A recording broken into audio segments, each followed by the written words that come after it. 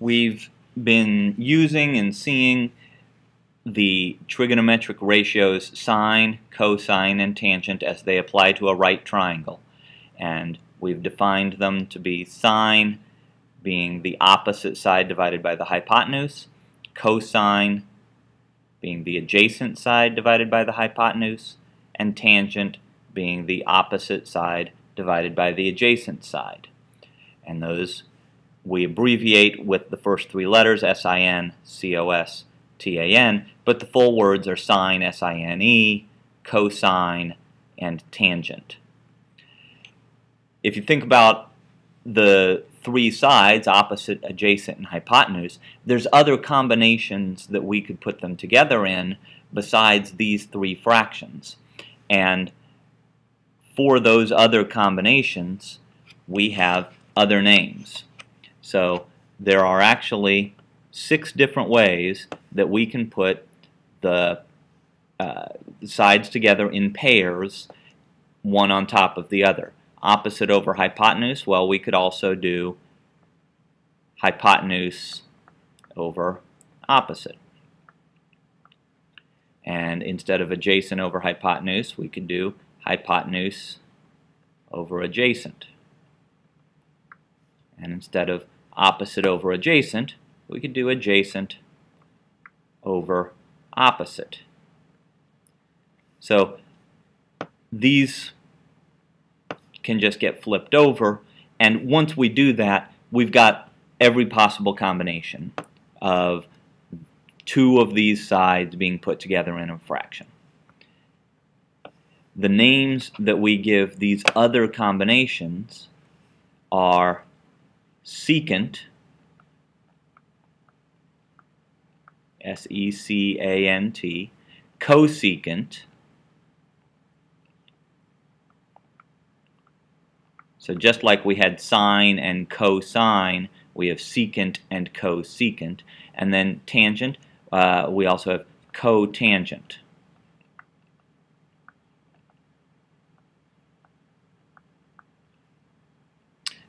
Secant, cosecant, and cotangent.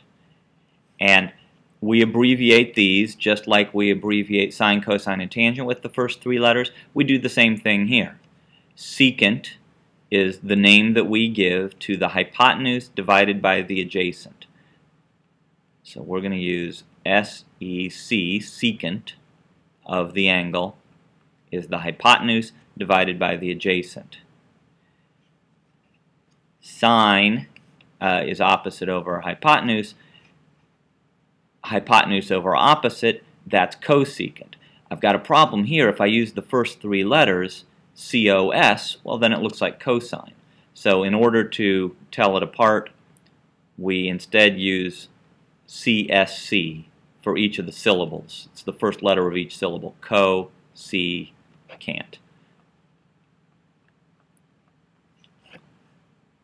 And then cotangent, we use COT.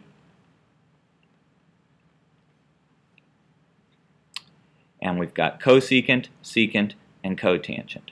Hypotenuse over opposite, hypotenuse over adjacent, adjacent over opposite.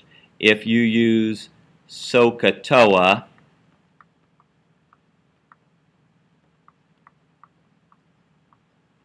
to remember sine, cosine, and tangent, you could, if you wanted to, use CHOSHACOW.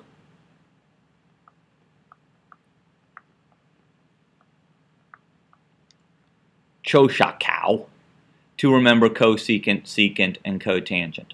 Honestly, I find SOHCAHTOA a lot easier to remember how to spell and pronounce than CHOSHACOW, but your mileage may vary. If you want to use this to remember them, be my guest. The way I would just recommend is just pairing them up. Tangent and cotangent are reciprocals of each other. Tangent is opposite over adjacent, cotangent is adjacent over opposite. As long as I can remember what tangent is, I can remember what cotangent is, because I just flip it over. Cosine and secant are reciprocals of each other. Sine and cosecant are reciprocals of each other. Now, it may seem like you want cosine to go with cosecant and sine to go with secant, just because if the words sound better. So remember that the cos do not go together. Cosine does not go with cosecant. Cosine goes with secant. Cosecant goes with sine. That's the way I would recommend remembering it, but whatever works for you.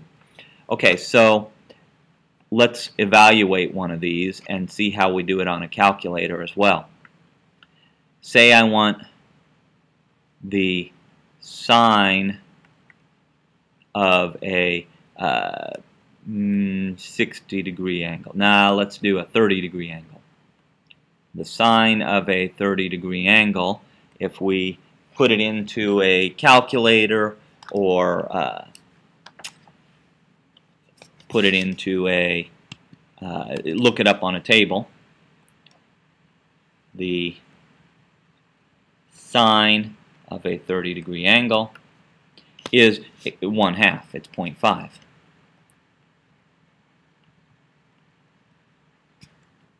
But remember that that's the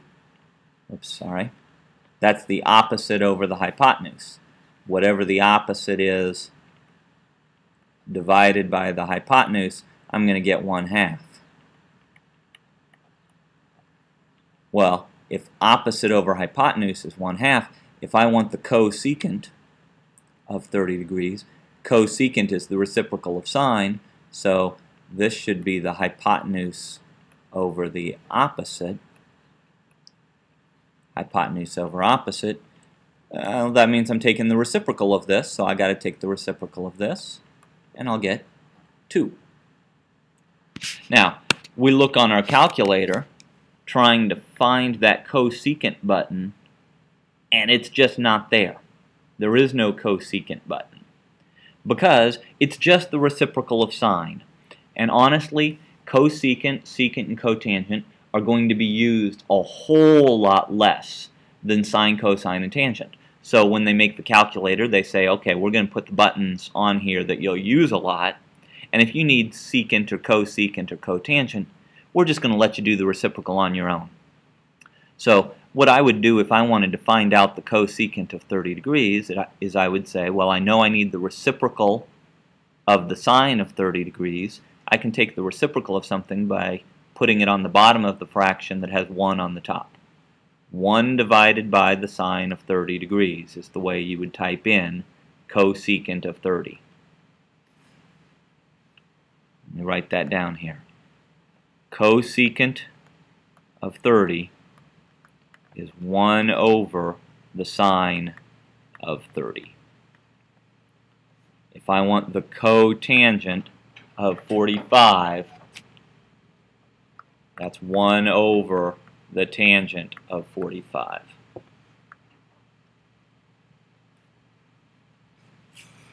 Not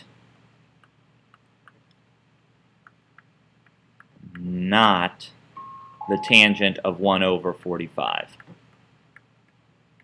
Make sure that you do it this way, not that way.